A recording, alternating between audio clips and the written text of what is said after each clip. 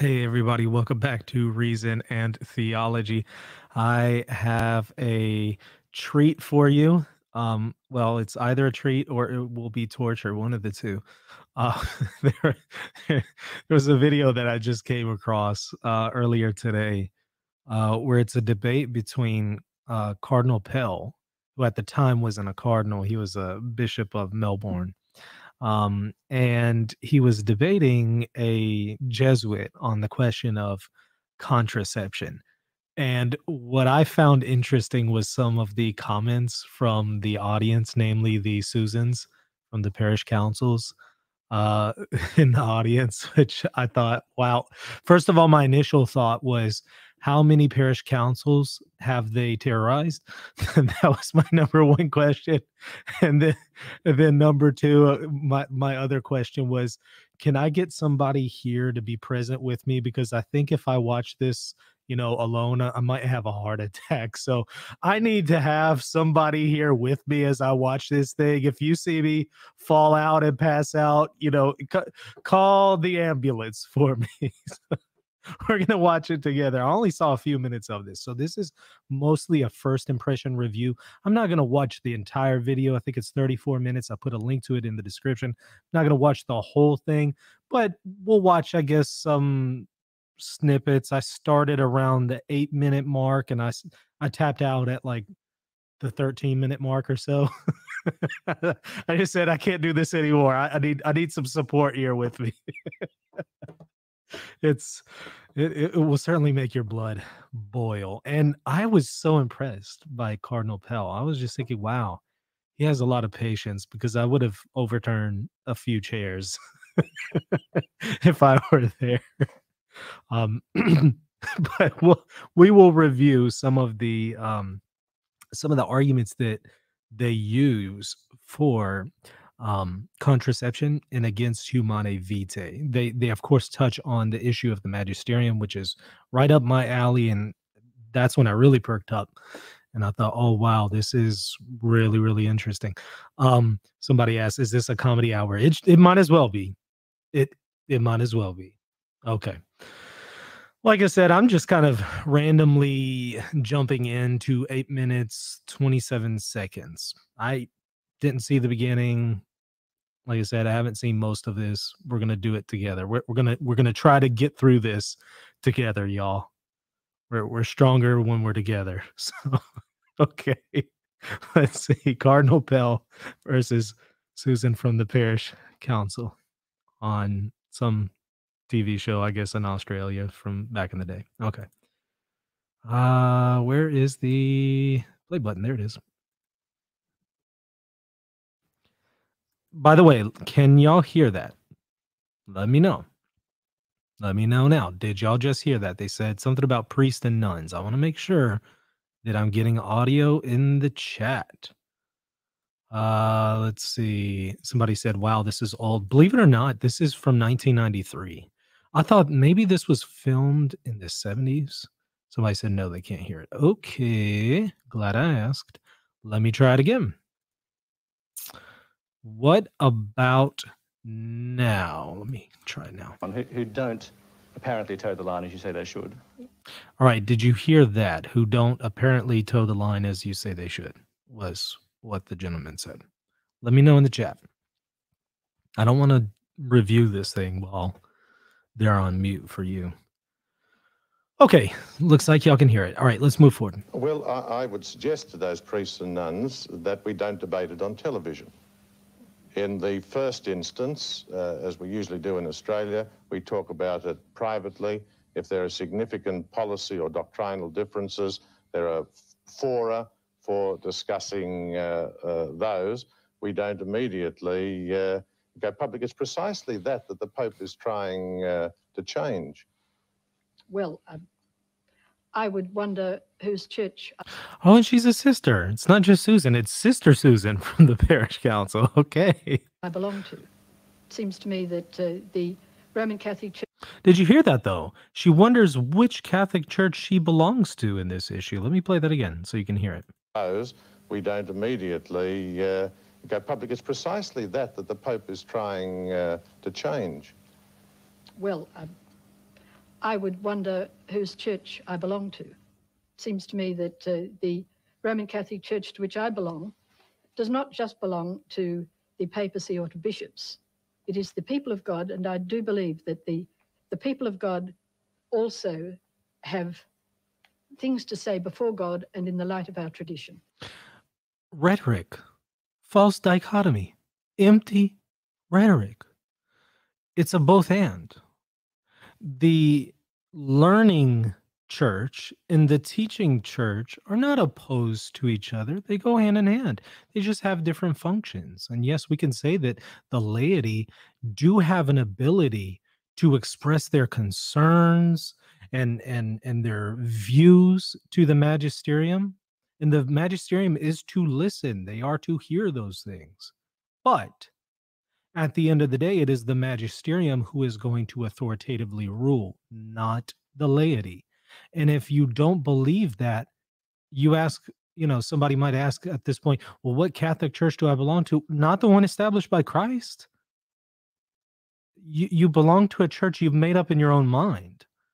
The one established by Christ in sacred scripture has a teaching authority, and the listening church is to learn from the teaching authority. Yes, again, we can say, look, there's an extent to where the teaching authority can learn from the faithful. There's a very qualified sense in which we can say that. But it is ultimately the teaching church and the magisterium that is then going to authoritatively rule.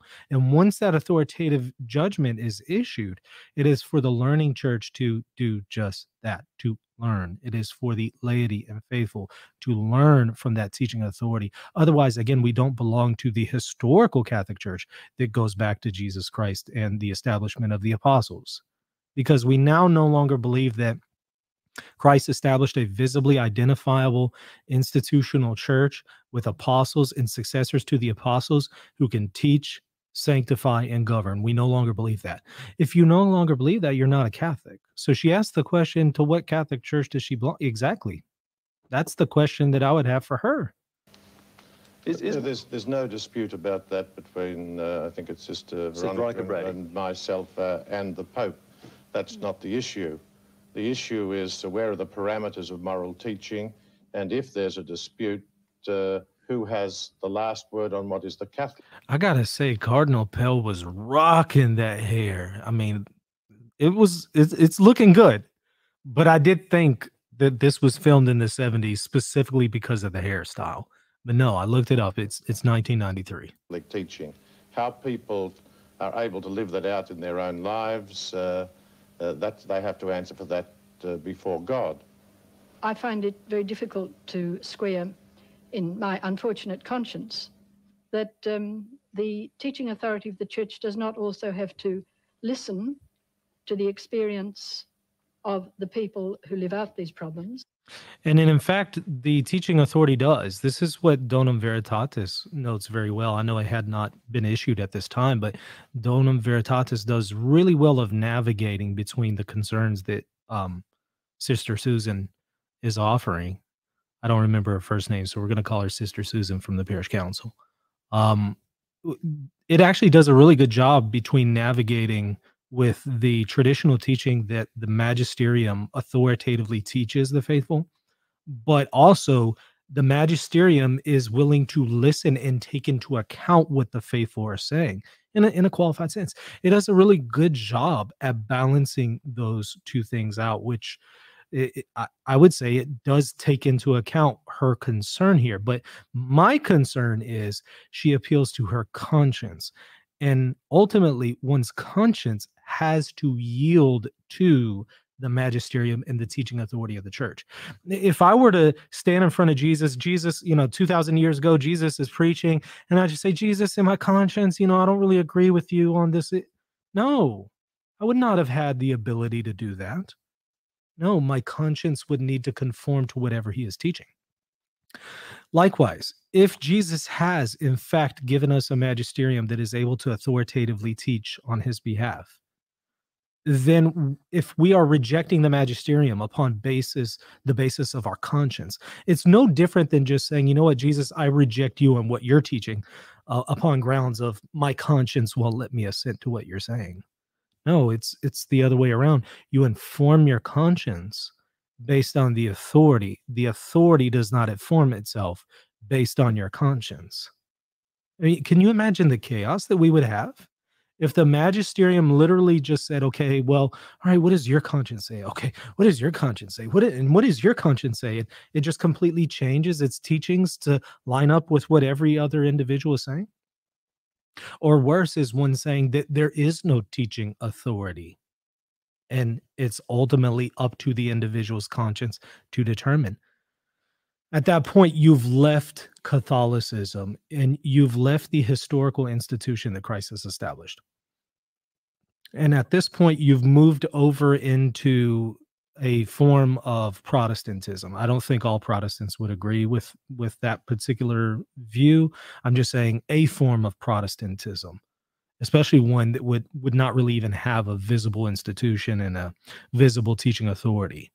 Um, so I would simply, again, reiterate that what I'm hearing from Sister Susan here does not sound Catholic at all.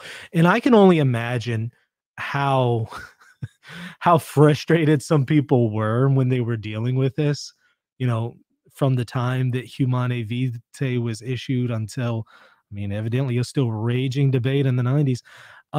I could only imagine how frustrated some people would be and how tempting it would be to cling to every form of tradition to try to combat this liberal nonsense that we're hearing here. I can imagine that there would be a strong tendency to do that. Um, and I think that strong tendency has kind of won out. And now we're kind of facing the other problem where now there's such a clenching of the fist, if you will. And we're trying to maintain tradition so tightly that we're now starting to confuse ecclesial traditions, which can change, with sacred tradition itself. We're kind of going to the opposite problem of Sister Susan from the parish council and religious community here. Um, but again, that being said, I am sympathetic to the people who kind of clench their fists to an extent, because it's like, yeah, I get it. Especially if you had lived during this context and fought all those battles. I get it. It doesn't excuse kind of going to that extreme, but I see how this happened. I see how we ended up where we are right now, basically. I find it very strange that the encyclical seems to set aside several hundred years of careful thinking on moral matters. So Humane Vitae is setting aside several hundred years of careful thinking. Couldn't somebody just turn that right back around and say, well, if you're rejecting the church's teaching here, and in fact, the teaching authority behind this teaching, aren't you setting aside 2,000 years of teaching and tradition and witness of the faithful and people's consciences? This just could easily be turned right back around on Sister Susan here. Seems to be out of touch, if you like, with contemporary thinking. It does seem to me that the tradition of the church has always been that God speaks to us within our culture and not necessarily from on high. Contemporary thinking. But place yourself in, I don't know, 1000 BC. What was contemporary thinking at that time? Well, contemporary thinking was that there are many gods and that we are to worship idols. And yet, the people of God in that very instance were counter-cultural, saying, no, there's one God, and we don't worship idols. I think that this is empty rhetoric when people start appealing to the culture and the way that modern society sees things. Okay, but cultures can be wrong. Cultures can think that you can eliminate, some cultures have thought that you can eliminate an entire group of people just based on their genetics. It's absurd to appeal to contemporary thinking as if that somehow trumps the magisterium and the teaching authority of Christ. Certainly, we want to hear what contemporary man has to say in every age. We certainly want to hear. We need to hear what is being said. Sometimes there are good things that are being said. However, in a lot of cases, there's a lot of bad being said, and that has to be filtered out by the magisterium. What the magisterium has done is it takes the good from society and filters out the bad. All throughout church history, we have taken some good things from paganism and baptized them, and then discarded the evil things. Over and over and over in church history, we've done that. The magisterium has carefully guarded the deposit of faith by doing that. And this isn't even just the new covenant people. The old covenant did the same thing. There were some things that they did borrow from the pagans, but they filtered them out. They filtered out the evil things and kept the good. So I'm not saying that we're to just completely ignore everything in society, and society can't offer anything. No, no, no, no, no. There's some good, but then there's a lot of bad. And it's ultimately going to be up to the teaching authority of the church to be able to filter those things out, not our individual conscience. Do you see this as the opportunity to draw the line in the sand, if you like, against the drift that has been happening within the church? Yes, and so does the Pope. The Pope says there's a crisis. He says that this orchestrated and public dissent about basic Catholic teachings is doing great damage, is causing great confusion. And I've seen this with our Catholic youngsters. Often they really don't know what the church is teaching. Boom! Mic drop. Yep. Absolutely. This kind of dissent harms the church. And it was even coming from younger people at this time. Likewise, today, it's really no different.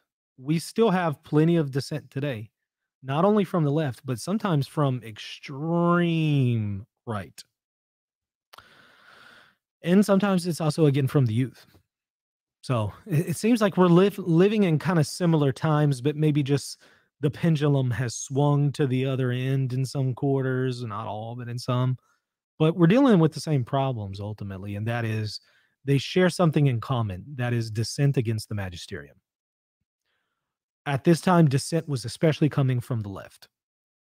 Right now, we can say a lot of dissent is starting to come from the extreme right. But in both cases, it's two sides to the same coin, that is the dissenting coin. And I think they have a right to hear from us what is genuine Catholic teaching, and then they will make up their own minds. Well, I'd like to go on to this issue. You said you were going to draw the line in the sand, if you like, about the drift towards liberalism in the church. There is a counter-argument, I guess, and that is that liberal teachings very much have failed in recent years, that we now have more family breakdowns, Father Uran. And some would actually seriously suggest that, oh no, it's because the church did not liberalize itself even more. That's why it's failed. No, that's not it. That's not it at all. If we became more like the world even more, we would reach less people. Certainly. Moreover, you have in sacred scripture over and over, we are to be a peculiar people. We are to be called out ones. That's what the term holy means. We're to be a holy nation, a holy people. We're to be called out from the world. Yes, we live in the world, and yes, we could take some good from the world. Absolutely. But we're to be called out. That is set apart. That is, we are not going to embrace the evil in the world, and we're not going to incorporate the evil that is in society into the church. We're to be called out from it. In fact, people are crying out for a moral beacon, a clear framework, if you like. Well, I mean, people often do point back to the Second Vatican Council as a watershed. So his name is Father Bill Uran, Australian Jesuit leader. So that's the guy debating him. I didn't find him as fascinating as Susan here. This type of discussion. And obviously there have been a considerable breakdown in a variety of areas, family areas and other areas in which the church has spoken hitherto very authoritatively. But I think to trace that back exclusively. It's a boss move when you use the term hitherto. I'm just saying. I don't think I've ever heard somebody actually say that verbally. I usually just see it written. Okay, well, let's move on. As it were, a further discussion among members of the church to say this is responsible for the breakdown, I think is an exaggeration. I think you've only got to look at the fact that because, say, the Catholic Church, particularly in Australia, has invested so heavily in education, it was only a matter of time before members of the church would not necessarily be satisfied with what they hear in sermons on Sunday, that they would try and integrate that with their wider cultural experience, draw upon a variety of data that are available to people who go to secondary Are y'all following any of this? I tuned out. I'm sorry. I zoned out. He lost my attention. I don't even know what he's saying right now. schools in the first instance and then into tertiary education, and that this authoritative mode, which admits, as it were, of no debate or precludes debate or says, draws lines in the sand or says this is the last word, that obviously is not going to wash. Can I just cut through a little if I can here? Clearly, rightly or wrongly, a lot of people who regard themselves as good Catholics do use contraception. Sister Hall, can I bring you in here and ask you how you feel? But how do we define ourselves as good Catholics? Is it ultimately based on my conscience, or is there a teaching authority that I am to conform myself to? Again, if it's ultimately up to my conscience to determine whether or not I'm good, then what's even the point of Christianity altogether? Because if I can determine what is good just individually in my conscience, I don't even need Christianity. I don't need Jesus. I don't need any kind of teacher. I can just determine things for myself. But at that point, I am throwing away not only the Catholic magisterium, I'm just throwing away Christianity altogether. But I honestly do think that that's the logical conclusion of what a person should embrace if they carry their views to their logical conclusion, which I'm not saying they should. I think that they should repent and turn the other way. But I'm just saying if they carry that to its logical conclusion, you're the ultimate arbiter of what is right or wrong. Why waste your time with Christianity? Don't you have other things that you could be doing with your life? Why worry about religion? Feel that those people who have been using contraception, they feel in good conscience, will now feel that they're being told that it's akin to intrinsic evil. It's the same situation again. The women's Okay, so here's Sister Ann Hall, sexual assault counselor. Okay. experiences are not being listened to. Because of my work in a centre against sexual assault, I'm constantly hearing of stories of women being raped. I'm hearing stories of women who've been raped by fathers, by their... So here we go. Here's what you're probably about to see right now. It's what it sounds like. Let me take a stab at it. Sounds like she's about to go the direction of, well, you have people who are raped, therefore the use of contraception can't be intrinsically evil because what, do you really expect these people to carry the baby to term and to actually have the baby and stuff like that? So, it's an argument for contraception and it can also be an argument for abortion. I wonder if that's where she's about to take it. Let's see.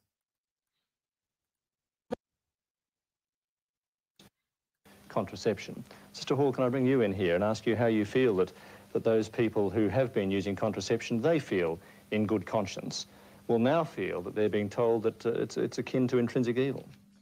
It's the same situation again. The women's experiences are not being listened to. Because of my work in a centre against sexual assault, I'm constantly hearing of stories of women being raped. I'm hearing stories of women who've been raped by fathers, by their uncles, by their husbands in marriage, and there's no room for those women in this encyclical. What does that have to do with the morality of the use of contraception? I mean, I hate to hear of stories like that. Believe me, I hate to hear that. And my heart goes out to those people. But what does that have to do with justifying contraception? Nothing. It's just an emotional appeal. It's empty rhetoric. This is what they tend to do over and over and over. And I could be like, there's people out there, you're just not listening to the idol worshipers and their experiences with idol worshiping. They have these experiences when they worship Baal. They have these prophetic utterances. What does that doesn't somehow overturn anything that the magisterium has to say or that God has to say about idol worship. Likewise, any other question involving faith and morals, a person's individual experience doesn't overturn that teaching authority unless you don't believe that there is that teaching authority there that is authoritative. And that's what's behind all of this.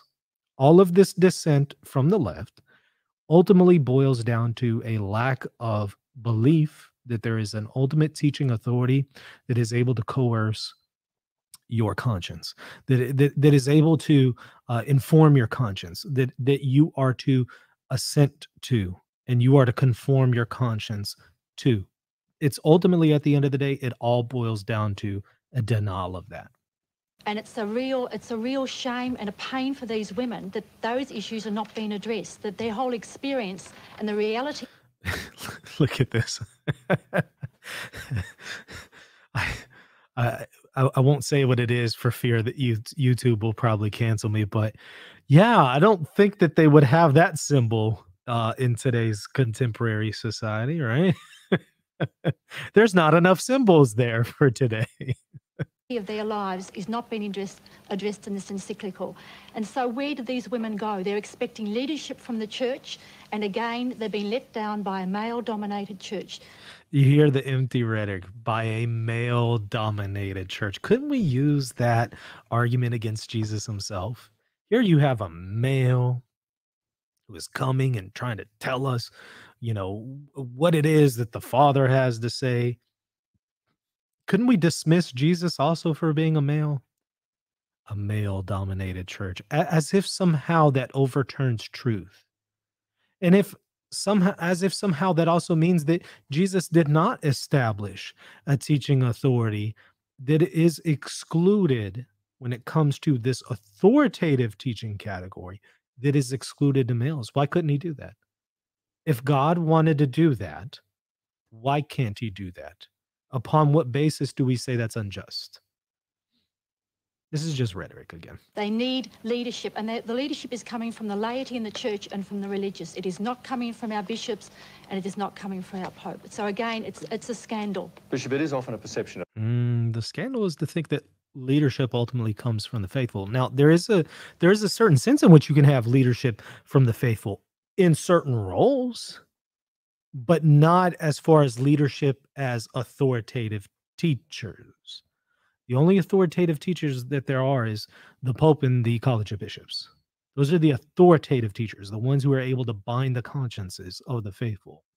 Outside of that, you do have teachers, and you do have leaders, and you do have laity who are faithful, who are able to teach, but not in any kind of way that can bind the consciences of everyone else. I teach here on YouTube, but can I bind anyone's consciences to teachings that come from me? No, I cannot. However, the magisterium can. When the magisterium teaches, it can bind, because we do believe that there is a teaching authority that goes back to Christ and an institution established by Christ that is able to bind consciences.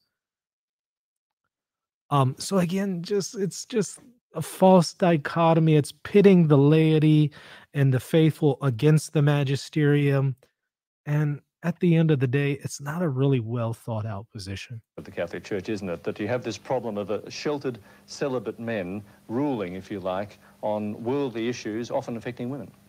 And so, Jesus was celibate.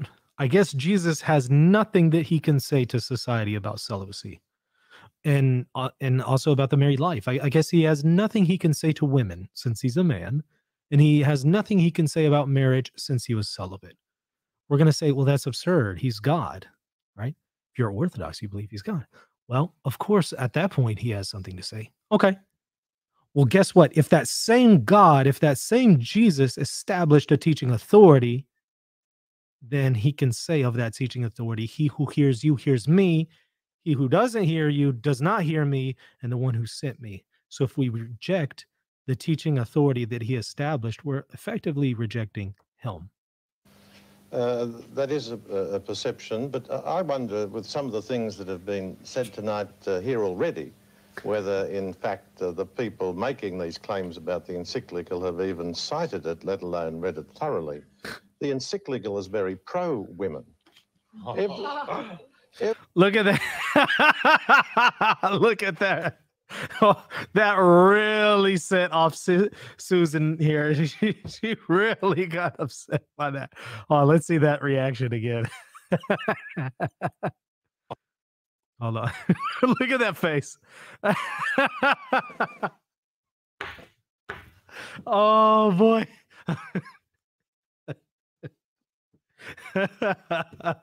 If I had been there, I would have been in the background. Yeah. Go Bishop Pell. Yeah. Okay, here we go. With some of the things that have been said tonight here already, whether in fact the people making these claims about the encyclical have even cited it, let alone read it thoroughly. The encyclical is very pro-women. Every And the guy in the background too also gasped. Sean says, that's how you trigger the Susans. Oh yeah. Oh, absolutely. Turn it right back around on them. Yeah, they don't want to hear that. Again, I asked the question, how many parish councils have these Susans terrorized? That's the first question that came to mind. I can only imagine. God bless all of the priests that had to deal with them at the parish council. I'm just saying. I don't envy them one bit. I know they had to deal with nightmares. Okay. incidents that you laid out as objecting to would be explicitly and regularly condemned by the church, and to the extent that any of us didn't do it, we would be judged as failing against the standards of the encyclical. Bishop, I'd just like to say on that even the language of the encyclical is non-inclusive. It does not include women. They are not even named in that encyclical. It's not inclusive. Don't we hear this stuff today? Right? Can't we use this argument to really justify anything? The one thing you're anathematized for today in today's society is for being exclusive. And notice the euphemisms that they use. This is not inclusive. They don't use terms like, well, this is heresy, this is wrong, this is sinful. They don't use those terms, right? So they won't call something murder. They'll call it pro-choice. They use these nice little euphemisms to couch it and package it to where it sounds nice, but in reality, no, it's not. So listen to the language that she uses. I imagine she would have been incredibly offended at Jesus. Jesus was very exclusive. No one comes to the Father except through me. How dare you say that? You're not being inclusive enough. How dare you not name the Hindus? How dare you not include this or that? No one comes to the Father except through me. It's a very exclusive statement. So there are plenty of other exclusive statements in Jesus, by the way, and the New Testament and the Old Testament. At the end of the day, I'm left wondering, do people who use these kinds of arguments believe Scripture? Do they actually believe Scripture? Probably not. That's a cultural thing. Because the Did you hear it again? Hold on, let's rewind. I heard the guy again in the background. Hold on, let's try it again. encyclical. Bishop, I'd just like to say on that even the language of the encyclical is non-inclusive. It does not include women. They are not even named in that encyclical. That's a cultural thing. Because the encyclical is addressed not to men and women within the Catholic Church, not to people of goodwill. The encyclical is addressed to bishops. And the sort of argumentation that Father Uren is calling for has been left to people like himself and myself. And the Pope is saying, instead of denigrating Catholic teaching, get out and correct some of the rampant misapprehensions about what we stand for, and explain the age-old gospel of morality and respect for persons. Listen to the ridiculousness of this argument ultimately. So humane vitae cannot authoritatively judge on the goodness or evil of artificial contraception because it doesn't name women.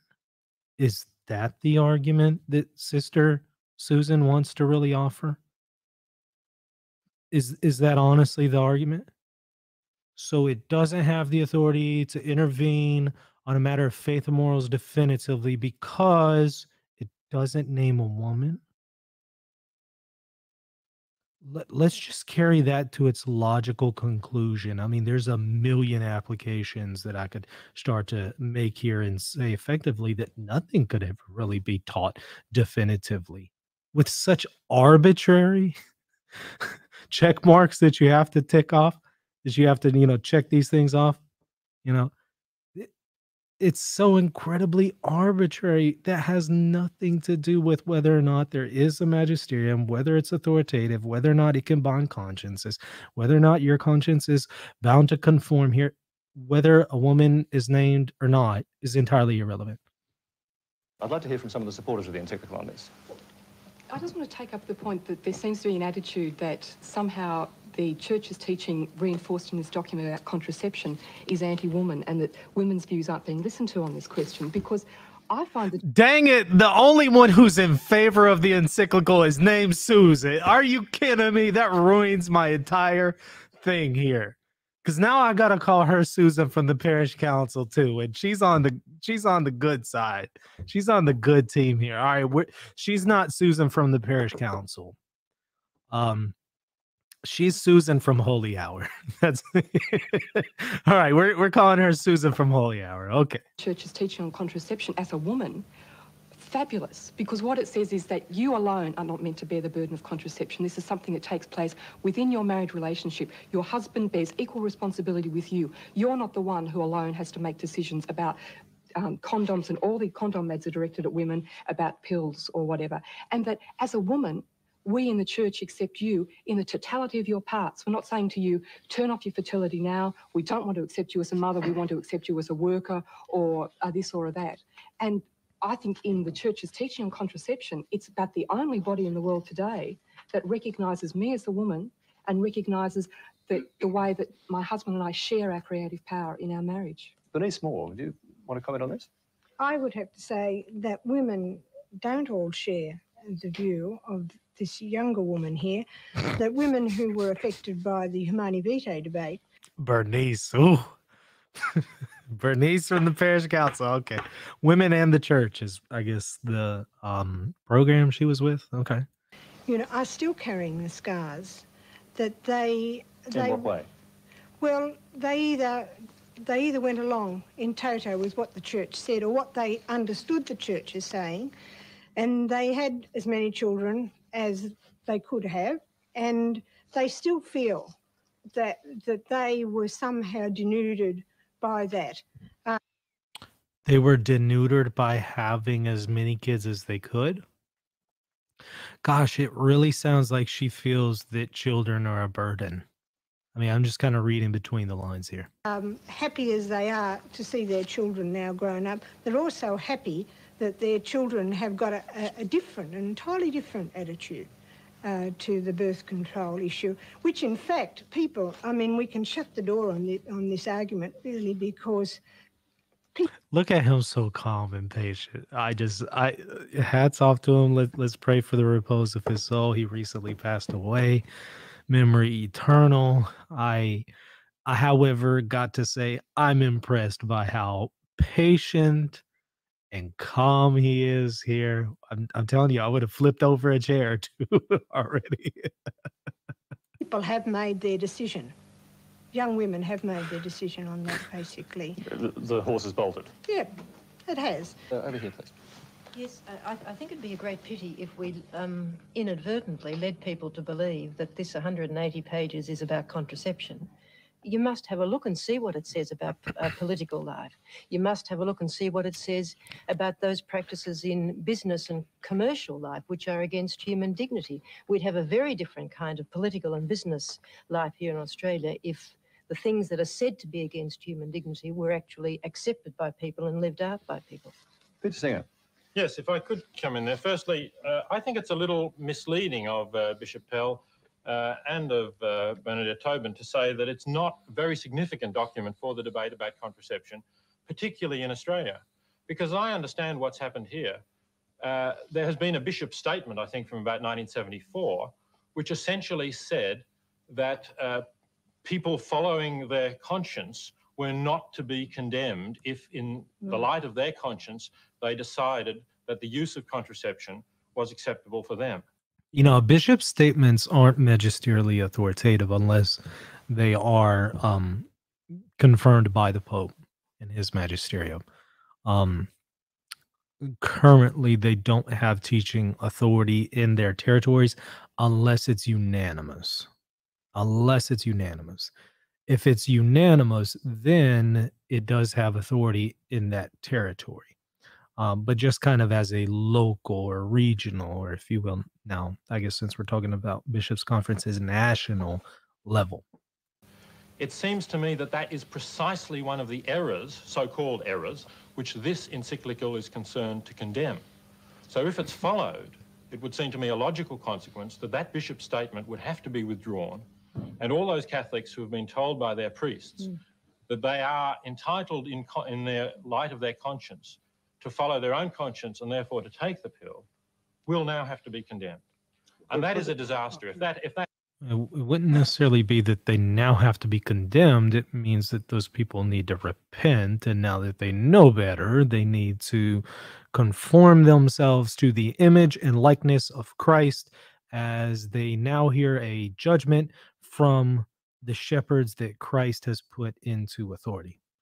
That this is what it ultimately boils down to. Do you want to conform yourself to the image and likeness of Christ, or to your own image and likeness? that happens, and it seems to me that's a very reasonable reading of this document. If that happens, a lot of people are going to really be quite tortured. Some of them are perhaps going to leave the church. Some of them may go on the pill. There were a lot of people who left Jesus whenever he spoke about the real presence in John 6. A lot of people said, this is a hard saying. We can't do this. He says, I'll let you eat my flesh, drink my blood. You have no life. No, this is a hard saying. We're out the door. Jesus didn't run after them and say, wait, look, let me change that teaching. No, it is what it is. You either conform yourself to the truth or you don't. But just because somebody leaves doesn't mean that that is a reason to change the message. If they leave because of the truth, so be it. That's on them. And we'll do everything that we can to win them over with the truth. We don't just completely discard them as if they mean nothing. No, no, no. It's not what I'm saying. But we don't change the message so that they come back. No. No. That's where the line is drawn in the sand, because truth doesn't change based on preferences. But the global results of that, considering Catholics around the world in developing countries, seems to me to be disastrous. Could I have a little clarification about what, in fact, the 74 statement said? The 74 statement of the bishop said quite a number of different and balancing things. One thing it did say was that if a person didn't follow the teaching of the church on contraception, there was no obligation for them to be excommunicated, to be driven from the church. And because of the comparative importance of the issue, I'm sure that today everybody would stand with that. But it also made quite clear in that statement that people should conform their consciences to the official teaching which had been given by the Pope. If they decided to differ, one of the consequences that no one was going to try to apply was excommunication or to remove them from the church. But the real... I don't know. I kind of feel like we need to start bringing back excommunications. I think we see where this has led us, where we just kind of let go excommunications.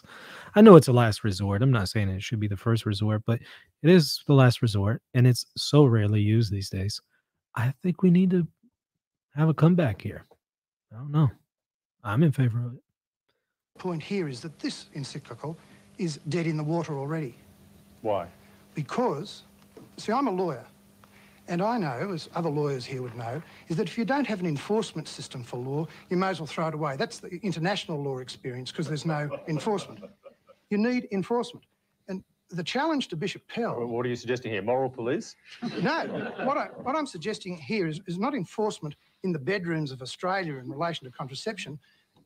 I'm talking here in terms of the teachers in the church who refuse to teach Christ's truth, that they can no longer be allowed with impunity to have this endless debate. That it doesn't matter how many encyclicals are put out, until Bishop Pell and his fellow bishops remove those persons, those dissidents, from places of authority and put people in those places, in seminaries, in schools, as their auxiliary bishops, as head of the Jesuits in Australia, until there are loyal Catholics in those positions, people will not. He is really going there. Good for him. Good for him. This is how I would hopefully be if I were there. I would try to be this guy right here.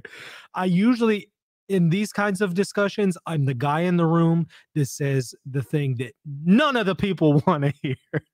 I've been in this guy's situation before where I have the microphone, I say what needs to be said, and people have walked out, they've stormed out, and they're angry and they don't want it. I've been this guy before. It takes some courage, so kudos to him. Understand what the church's teachings are and do them. And I asked Bishop Pell, when will those people be removed, and when will the people who actually dissent from what is an infallible teaching, Humana Vitae, even Hans Kung says it is. The point you're making... Mic drop. Hold on.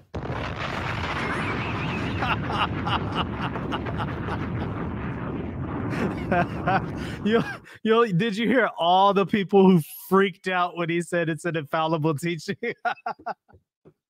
I bet they did. oh boy, I need to hear that again. Hold on. Okay, hold on. Come on. Head of the Jesuits in Australia, until there are loyal Catholics in those positions, people will not understand what the church's teachings are and do them. And I asked Bishop Pell, when will those people be removed, and when will the people who actually dissent from what is an infallible teaching, Humana Vitae, even Hans Kung says it is. The point you're making is a sound one, for the last 25 years at least or so. He pointed out, even Hans Kung said it's infallible. I'm pretty sure he did. Yeah, I think he did say that. But wasn't that one of the reasons why Hans Kung then went on to deny papal infallibility? Because he said, yeah, this is an instance of papal infallibility, and we know that this is wrong, therefore papal infallibility is false. Like there's been a generation growing up in that more liberal atmosphere. They're all out there in the schools now, in the parishes now. How are you going to deal with that? Well, we've got to be careful not to crush the weak reed. Not too carefully saying. Thank you, George. Thank you, George. And the appeal of Christ, of course, was first of all to example and persuasion. For 300 years in the Roman Empire, we had no force or anything like that. What the Pope is saying, though, is... a comment here on persuasion, example and persuasion. That's not the only thing we see in the New Testament. What we also see in the New Testament is excommunication. It's right there in the New Testament. We do see that. And we see it in Jesus. Treat him as a tax collector. That's Jesus speaking about excommunication. Unfortunately, that's not being discussed here. Basically, along those lines, that people in official positions on important issues should teach substantially what the church teaches. But if they don't? But my parish priest... But if they don't, when are you going to bring in church discipline? Don't just say, well, we're going to lead by example and persuade. That's not good enough. That might be good for a little while in certain cases, but there's going to come a time where when that doesn't work and enough problems are emerging from the dissent, you have to start employing more serious, more aggressive measures of discipline. Doesn't. When are you going to remove him? If he continues, boom, boom. Hold on. I got my boom sound effect. Hold on. Wait. Boom, bam, bop, bada bop, boom, pow.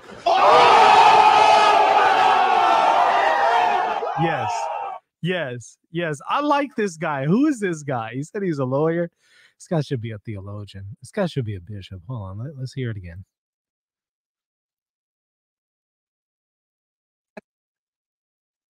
Come on. Let's go. There we go. Force or anything like that. What the Pope is saying, though, is basically along those lines that people in official positions on important issues should teach substantially what the Church teaches. But if they don't? But my parish priest doesn't. When are you going to remove him? If he continues willfully and deliberately to teach, as he does in my parish, I won't mention it. Oh, wow. Contraception, in fact, oral contraception, artificial contraception, is morally responsible and that it virtually is sin not to use it. When are you going to remove him? Well, I'm in the fortunate position as an auxiliary bishop, I can't remove anyone. When is Archbishop Little going to remove him, or when is Bishop Heather going to remove him, so that my children will be protected from false teaching? If these people want to have their opinion outside the church, that's freedom of speech. Yep. But from in the church, we should receive Catholic teaching. If someone makes a mistake once or twice, you forgive them, you counsel them, you talk to them. But when somebody pray a rosary for this guy, I don't know if he's still around or not, but somebody pray a rosary for him. This is good. They repeatedly do it for 25 years. We want them removed. We want to have shepherds, not hirelings. Morris West, we haven't heard from you. I'd like just simply to make my intervention in the form of two statements. The first is mine, the second is that of a great historian. In all cases... Who prefaces their words in person like that? This guy is certainly an author. In the church, authority is conferred. This is my statement. In the church, in the case of the Pope, by election. In no case, however, is the power unlimited. Neither may it be used unjustly or in an arbitrary or despotic fashion. That is prohibited. Here we go with the rhetoric. Unjust, it's unlimited power, it's despotic. Can't we say the same things about Jesus then? Jesus made very, very definitive and exclusive statements. Can't somebody just come and say, you know what, Jesus was, a dictator, and he was just saying this and that as if he has this unlimited power? Again, rhetoric. Prohibited by the moral law of which this encyclical speaks so strongly. When a person doesn't have a strong argument, they employ this kind of rhetoric. That's reality. When they can't actually offer a sufficient engagement theologically of a particular position, they resort to this kind of rhetoric. And the reason why is a lot of people will hear that rhetoric and be persuaded by it because that's good enough for the average person. So the acts done in the exercise of the magisterium by individuals or organizations are never beyond clarification, criticism, or, when they merit it, outright condemnation. If this were not so, then, as Lord Acton wrote in 1860, spectres which it has taken... I have a feeling I know who wrote this. ...centuries of sorrowful effort to lay would come forth once more. The bulls which imposed a belief in the deposing power, the bulls which prescribed the tortures and kindled the flames of the Inquisition, the bulls which erected witchcraft into a system. More rhetoric. Do you hear it? Rhetoric, rhetoric, rhetoric for days. This is what people who cannot engage theological issues do. And made the extermination of witches a frightful reality, would become as venerable as the decrees of Nicaea, as incontrovertible as the writings of St. Luke. Thank you. Of course, he doesn't name who said that, but it doesn't really matter anyway. And it's precisely, I think, through the moral teaching of the New Testament, which this encyclical is reaffirming, that Morris West is able to condemn the things that he did. We're not appealing to what the church has done as the norm. We're appealing to the teaching of Christ. And the Pope is elected by the cardinals, but his authority comes not through his election. His authority comes from the power of the keys given to Peter by Christ and he loses that power of the keys if he departs from the teaching of Christ. We can condemn these things because of the bases we have in New Testament morality, and we stand judged by them as every other person does too. Which, again, you'll notice all of these dissenters don't believe in a magisterium, which effectively means they're heretics. If you don't believe in the Catholic magisterium and you identify yourself as a Catholic and you have been, or you have ever even just been baptized, you are a heretic. If you're rejecting the magisterium, that there is no basis here for the magisterium, or the magisterium doesn't have the ability to bind my conscience on matters of faith and morals, you're a heretic. That's what it boils down to. And just be honest about it and say, hey, you know what? Catholicism isn't for me. I'm going to go this other direction. Just be honest and upfront with people and say that that's what it is. Don't try to remain in the Catholic Church, identifying yourself as Catholic when you're already a heretic and you've already been automatically excommunicated. If there's any kind of intention here, or any kind of consent, if there's a full willingness, there's an obstinacy behind this, you've been automatically excommunicated already. You're not in good standing with the Catholic Church. You're not a Catholic anymore. Now, I'm not talking about people who are materially in heresy. No, those people are not late sententiae excommunicated. That's not what I'm referring to. I'm talking about people who are obstinate. Their will is there. Their consent is there. And, I'm not specifically saying like any one of these people for sure that their consent was fully there. I don't know. But I'm just saying, if for people who find themselves to be that person where they know, hey, I don't believe this. I don't believe that there's an authority over me. I don't believe that there's a magisterium, that it can bind my conscience.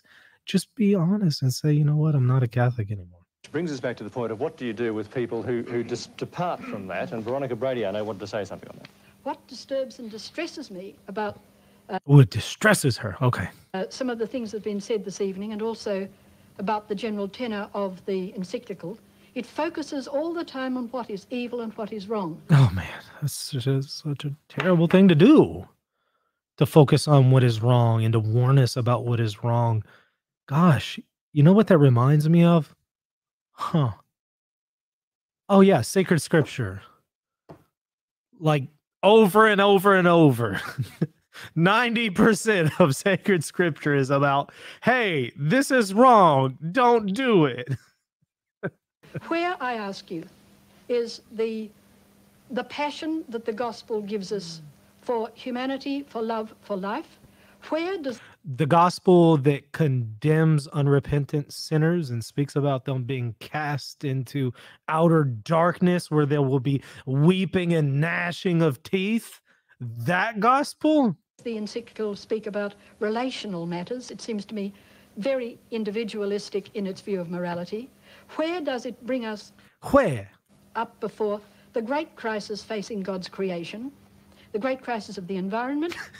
Look at him there.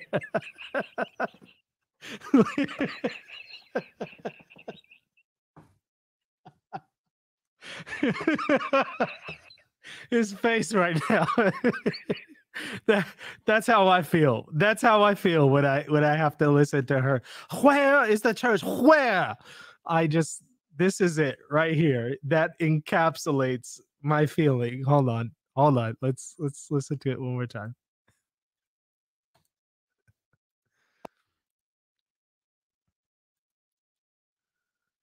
Of the encyclical, it focuses all the time on what is evil and what is wrong. Where, I ask you, is the passion that the gospel gives us for humanity? You heard somebody in the background. When she said the passion for humanity, somebody went, For love, for life. Where does the encyclical speak about relational matters? It seems to me very individualistic in its view of morality. Where does it bring us up before the great crisis facing God's creation, the great crisis of the environment, the great crisis of... Wait, is she saying that Humane Vitae has to address every single injustice ever, even though the vast majority of those things have already been covered elsewhere? It has to repeat a condemnation of every injustice ever?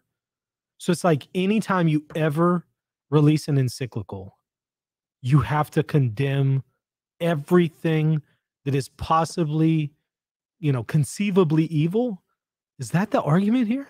For population, the great crisis of violence, the idolatry of the economic system under which we live. Instead, we're focusing all the time on notions of evil, and simply because this part of the Catholic tradition has so focused on sexuality, why are we giving the hope to the world? You know why we had to address sexuality so much? Because the world addresses sexuality so much. So it becomes necessary to address problems related to sexuality so often, because that's the #1 problem in society. World that we as Christians have to give. Why we must be preoccupied all the time with what is sinful. May I? And she put her head into it. Did you see it? Hold on, let me rewind it. She said, why must we be preoccupied with what is sinful? And she just,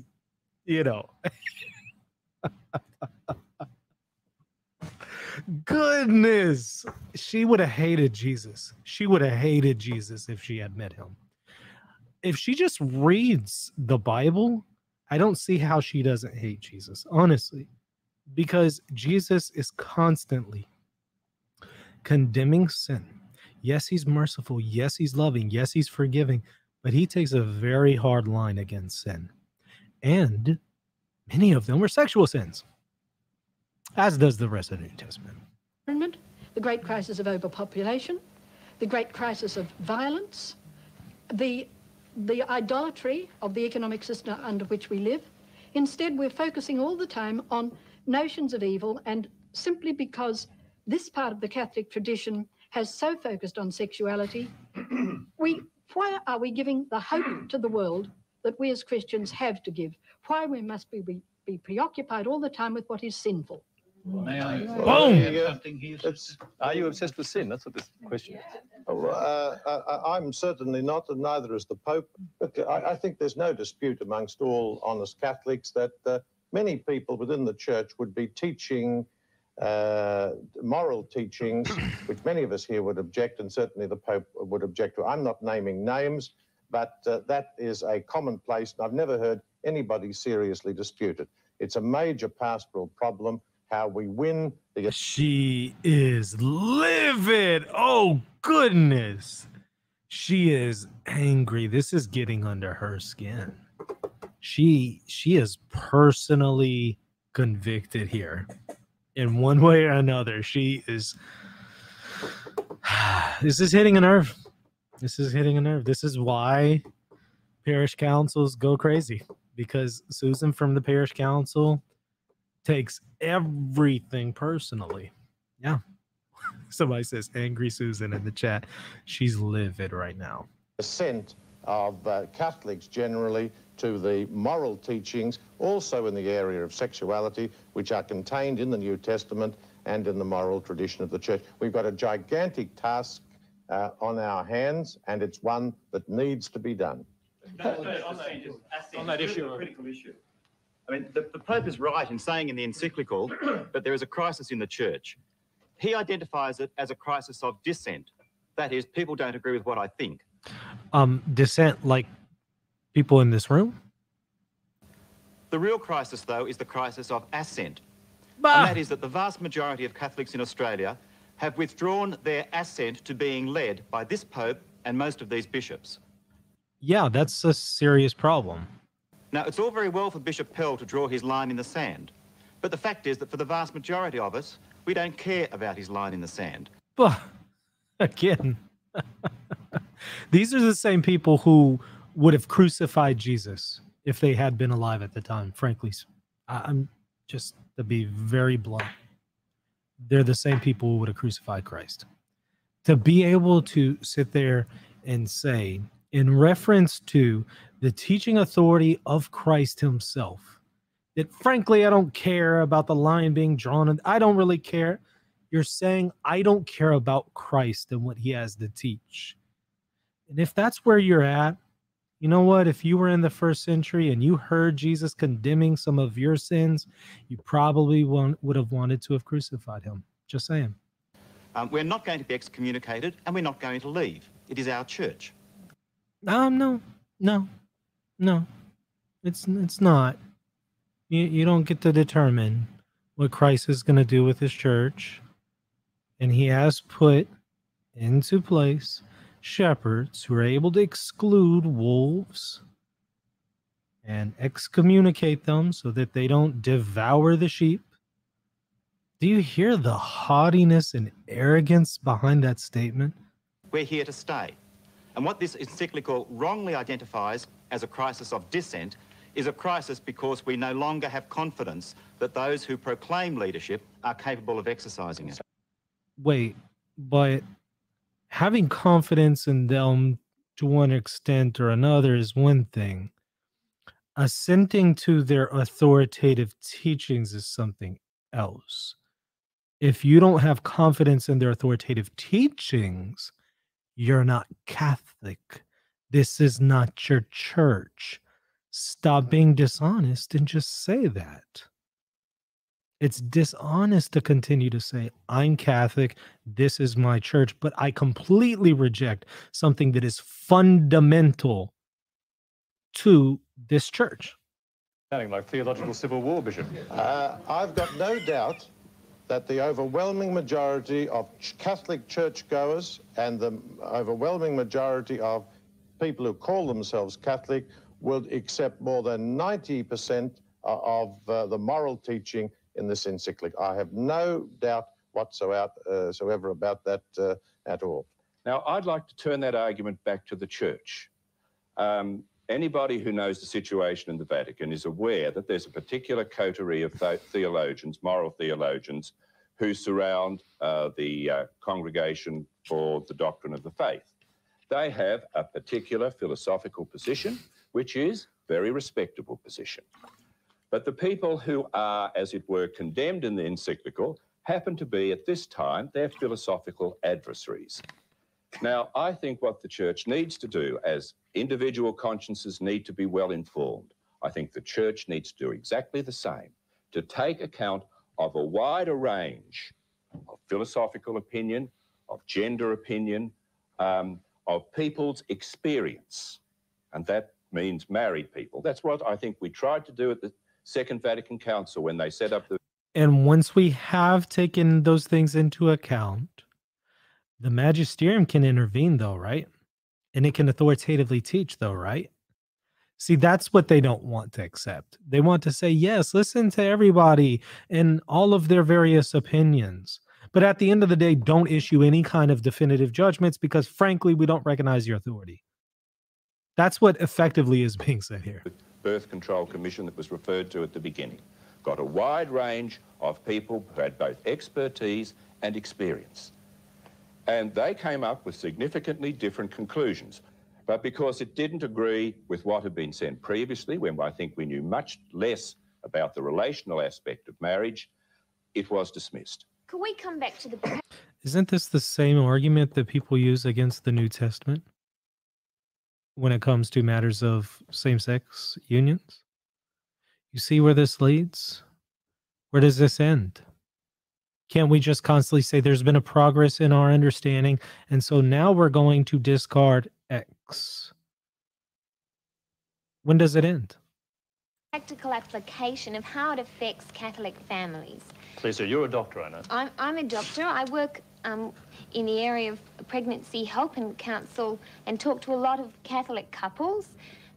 They realise that the Pope is encouraging them, by reinstating Humanae Vitae, is encouraging them to be generous in their family size.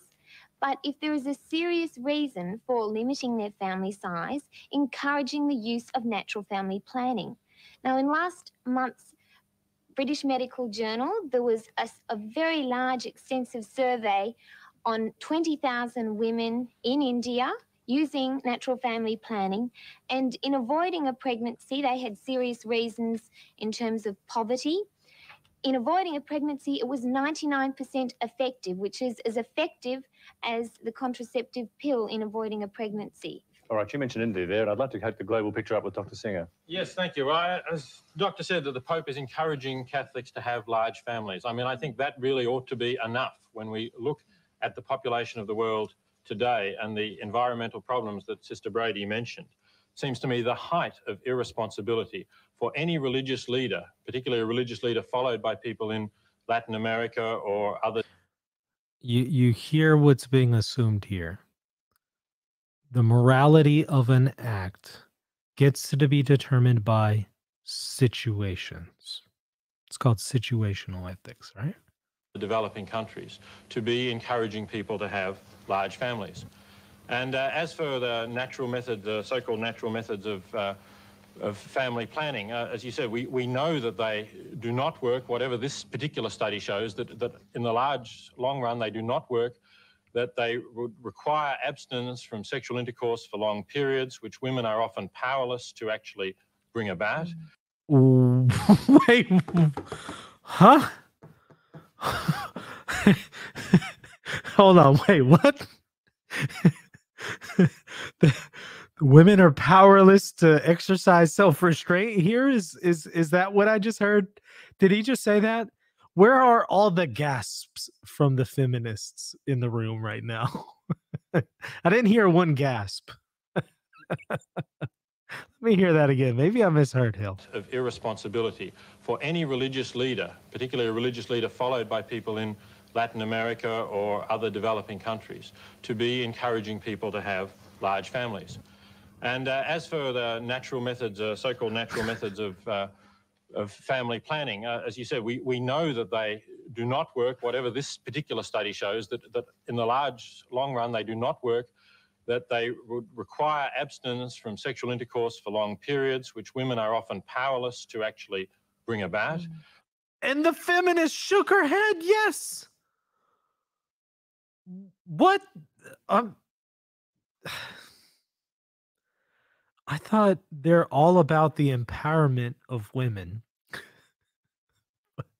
But evidently they have no problem conceding a lack of self-restraint here. Okay. and anyone who can say that it's favorable to women when they realize that power situation of men and women, I think, is really a little naive. And above all, it prevents sterility. Somebody says, I think he's implying men pressure the women. Yeah, and they're just so powerless to resist them, right? Okay. Sterilization, which surely for couples who have completed their families is the most reliable, the most effective way. And this document is reinforcing the teaching that says that must not be allowed.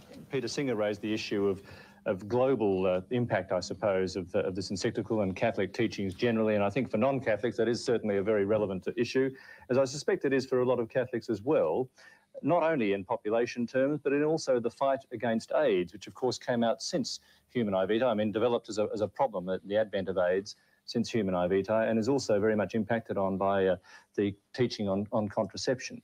What do these Catholic workers, carers, do now who go into the field looking after AIDS patients? Are they to tell them, these infected people, not to use contraceptives? I mean, obviously, because we're like the anti-smoking campaign. We say quit.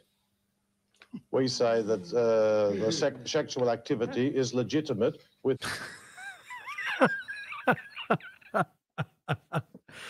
Now, Cardinal Pell, you know perfectly well the last thing they want to hear is self-restraint.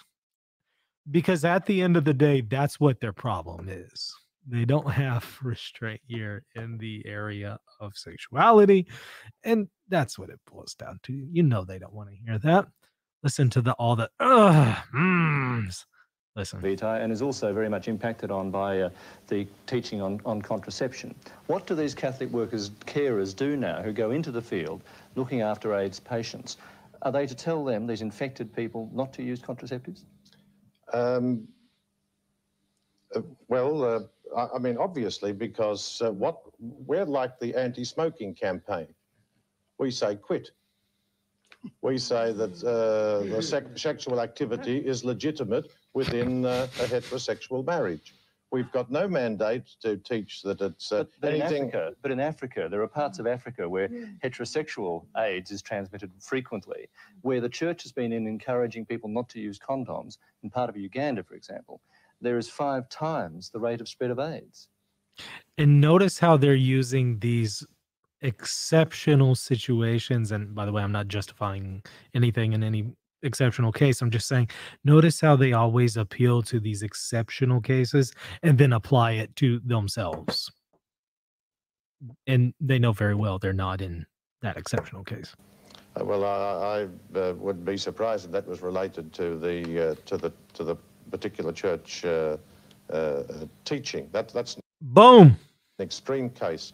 But what we're keen to do is to contain the spread of sexual irresponsibility, not just in the related to AIDS, but right across the board. When Paul VI, the Pope, put out the encyclical on Humanae Vitae, he said that the widespread use of the pill would bring about a deterioration of moral standards. We've seen that.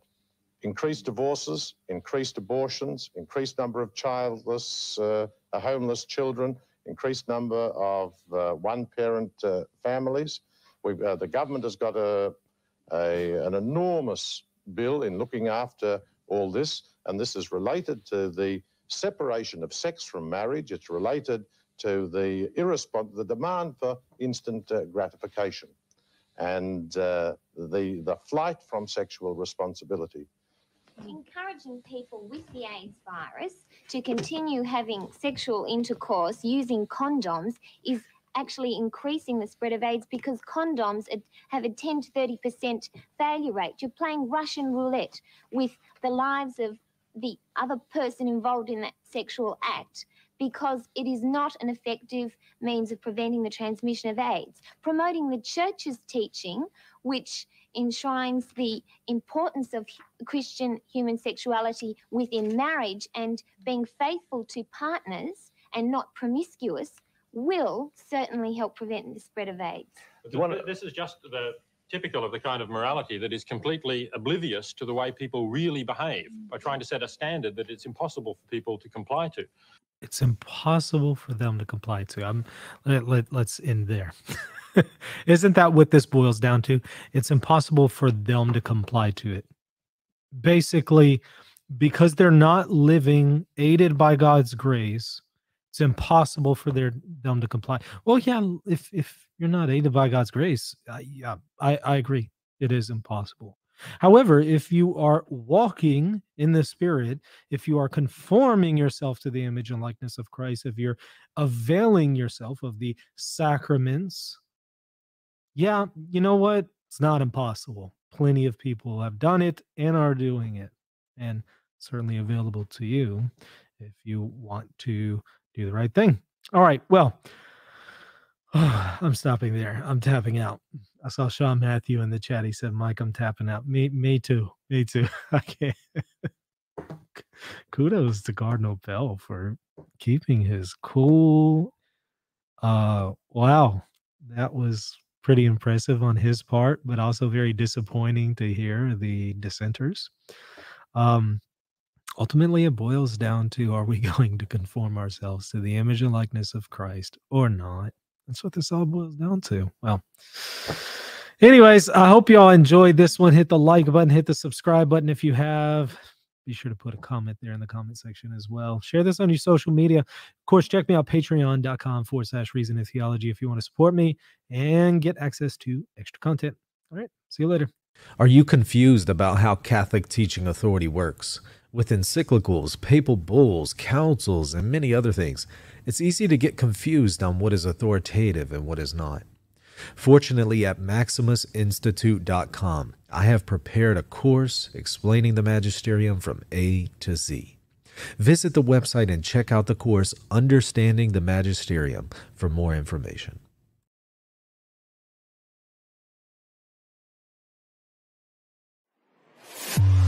If you're looking to buy or sell a home, office, or any kind of property anywhere in the world, you're going to want to call Real Estate for Life, and they're going to connect you with a Catholic agent. Now, that agent will donate a portion of their commission upon sale, and Real Estate for Life will donate 75% of that gift to a pro-life organization at no cost to you. Call Real Estate for Life at 1-877-LIFE-US1 or text them 248-431-1440. If you care about the pro-life cause, call them now. Is it possible that ancient aliens created other ancient aliens. Ancient alien theorists say yes. But then, is it also possible that ancient aliens created the ancient alien theorists? And are the ancient aliens and ancient alien theorists led by the Vatican, headed by the Pope?